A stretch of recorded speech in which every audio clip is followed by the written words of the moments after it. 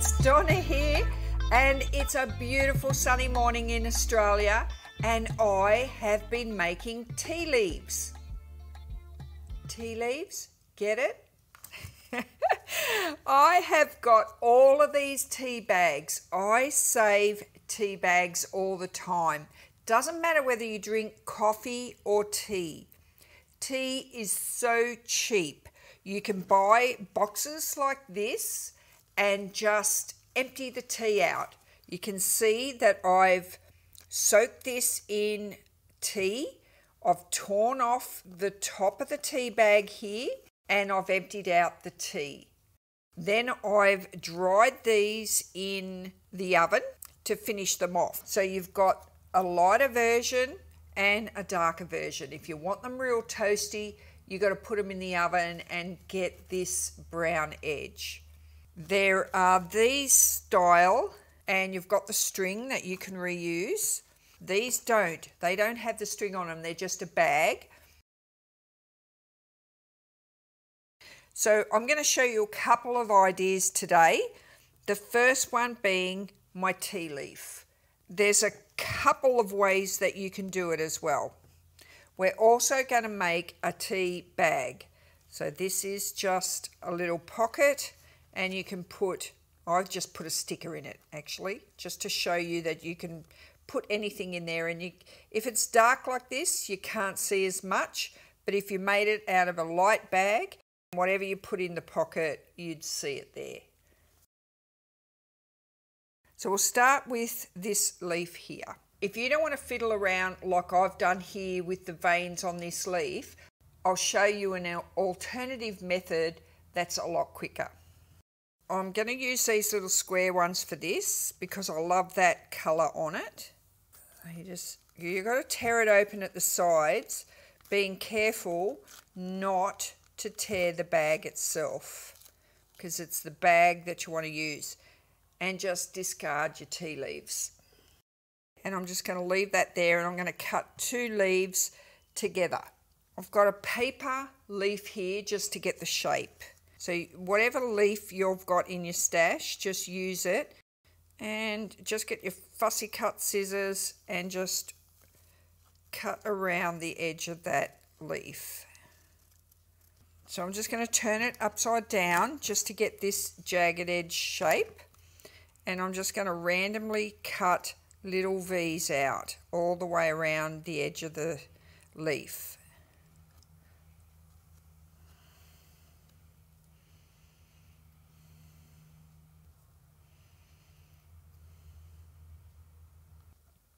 I flip it over because I'm right-handed to do the other side.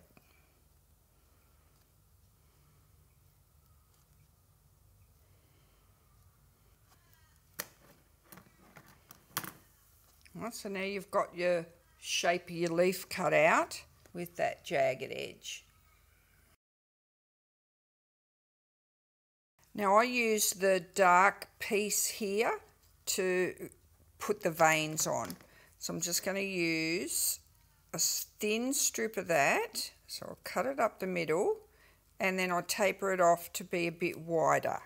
So it's going to be wider at the bottom here, and it's going to taper up thin to the top.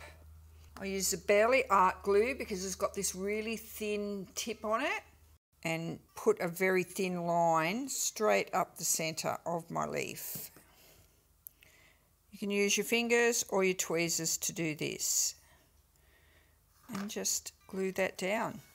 You only need that tiny amount of glue. Then I'm just going to rip that off there. Then when I cut my veins, I actually work out how long I want them. So if I want a piece that long, I'm going to, instead of cutting straight lines, I'm going to cut like a triangle. Okay. So narrow to wide, wide to narrow, narrow to wide, wide to narrow. And I'm going to put a couple of lines of glue on my leaf.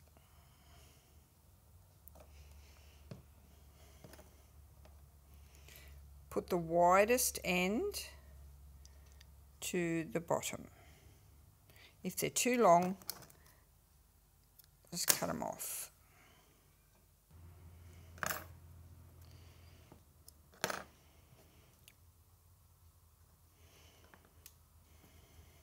So just do that all the way up.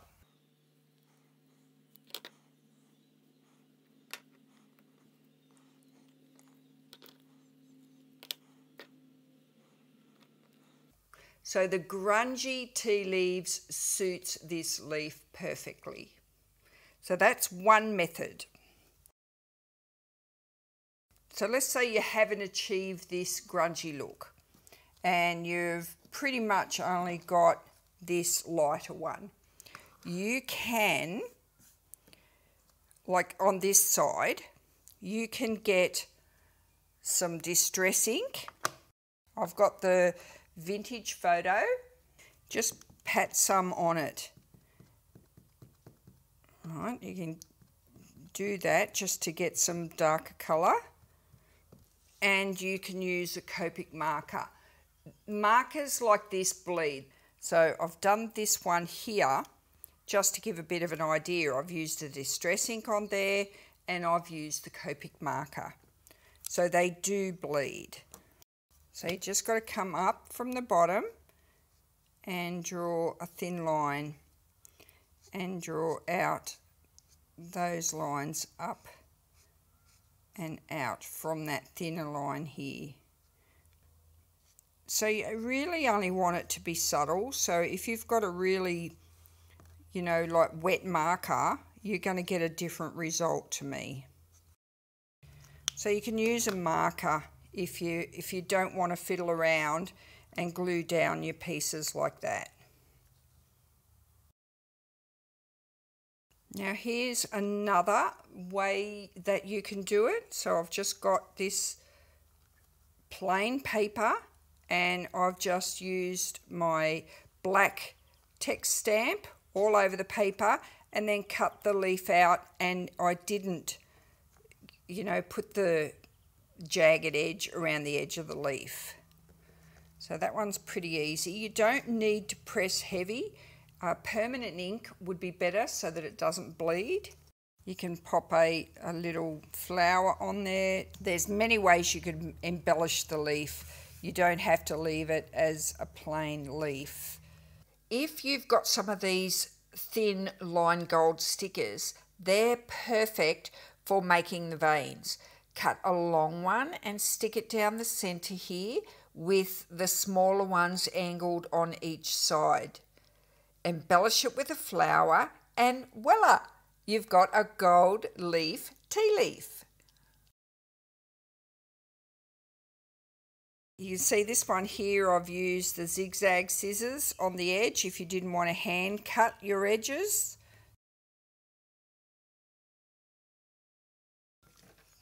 To get these two different colours, like this one's real grungy and this one's a golden tea colour. To achieve this colour, what I did was I undone the bag before it was used. Undo the bag, pull it apart like I just done there, and then I submerged that in some tea water. So that way you get two different looks. So if you want a real grungy look, soak your tea bag first and then undo it. If you want a golden colour, undo your tea bag before you soak it and then just dunk it in some tea water. And I just left it all scrunched up like that to dry. And then I opened it up once it was dry. Now I'll show you how to make these little tea bag pockets. So I'm using just the square tea bags for this one, and you need two. So you need them as they are, like a pocket, so you don't tear them apart. So I'll pick two pretty good ones out. So I'm going to have one going that way and one going that way. I'm going to fold it over to form my flap, and I'm just going to crease that there. Now before I glue that one onto here, I'm going to open up this bag here at the front I'm going to hold it open like that, and I'm going to put the two side seams together so the front has got a little bit of a fold here. And then I'm just going to scoop down and make like a thumb hole at the front. And you can make it deeper if you want to, because I like it reasonably deep because these are a pretty soft paper. So I make it deeper so that it's easier to use as a pocket. Right, so then I'm going to glue that down on the back, but I want that back piece to be a little bit shorter than the fold line so it's easy to close and open. So I'm going to put some of the Barely Art glue on each side, a little bit lower than my fold line where the flap is, some at the bottom and squiggles. And I'm also going to glue inside that opening there so that it closes. And I'm going to lay that on top, and it's not right up in that fold line. And I'm just going to make sure that the edges are glued together. So I'm going to pinch them together and the back here. So all you do is extending your bag. And now we've got that fold line pocket. So when you open it up, we just got to test it to make sure that nothing's glued together, and we've got a little pocket. Now you can use a button or a flower here. There are two ways you can put your flower on. On this one, I've used a glue dot to put my flower on. So I've just used the string off this tea bag and I've wrapped it around. And on this one, I've used one of these, which is a 3D foam dot, because I want the flower to be raised up a little bit so the string can go under it. So I'll show you why I prefer the glue dot, and I'll show you why. First off, we'll get the string off here. So I need to lift the staple up and just slide out the string. And I like using this string because it's got a little bit of tea stain on it on both ends. So once you've done that, you've got your string there to use. So I use the most colourful end, I leave it out free, and I put the other end under the flower. So that's what I'm aiming for. I'm going to make sure it's down lower than the front of my tea bag. Now I've got these little glue dots. I hope you can see them because they're really tiny.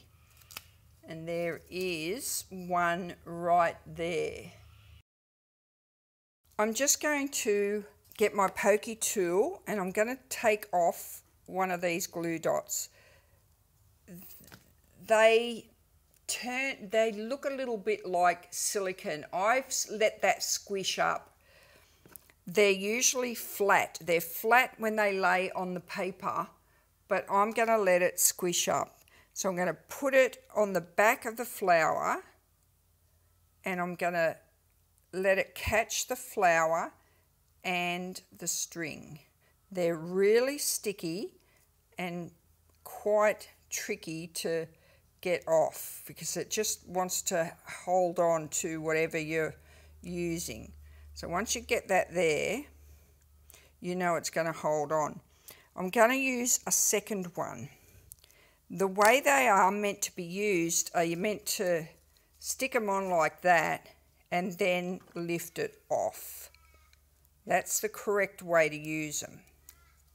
Right, so then you've got your sticky dot hanging right there on the back of the flower. So I've got two on there now. So I'm going to place that right there. Make sure your string's facing down. Now I like using these because once I come around here like that, I don't have to wait for the glue to dry, and when I put my string underneath that flower, it just holds there a bit better. So that's why I like using the sticky dots, but you've got to use the real small ones. That's that method. Now I'm going to use the foam dots, but I'm just going to do it on a demo. I just use it on a piece of, I'll just use it on here because I can use this as an embellishment. So I get my 3D dot out, take the sticker paper off the top. I'm using a real small one here as well. Now to get your string between this tiny little dot and this one here, it's not as strong, so I can stick that on there and see how it grabs hold of the string. It does a pretty good job of doing that, but when I try to make it stick onto the flower, I can put that there and stick the flower on the tea bag, but as soon as I bring the string around the tea bag and pull it around there like that, it just pulls the flower straight off the tea bag. So what I had to do was put a little dot of the fabric glue on there to hold that 3D dot there onto the paper. So if you've got the 3D dots, use them, but you need something behind that flower to lift it up so that you can put your string around it. They make great embellishments. Like I said, even if you do not drink tea, these are about 80 cents for a box of these tea bags, and you can make so many things with them. These are adorable little pockets to put in your junk journals. I'm Donna, thanks for watching and bye for now.